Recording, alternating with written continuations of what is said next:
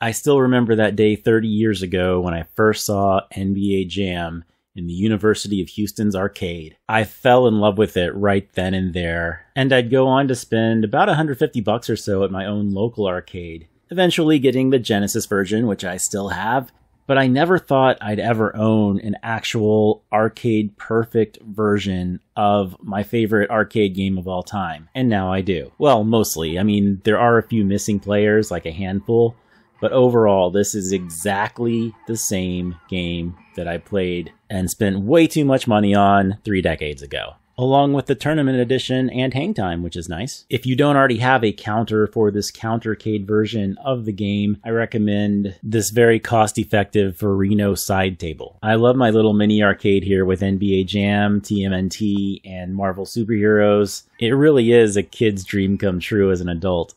One other little nitpick about NBA Jam, other than the players that are missing, unlike the larger Arcade1Up, the full-sized one, this does not have Wi-Fi, so you're going to have to play side by side with somebody if you want multiplayer. A bit of a bummer, but it's still a great thing to own.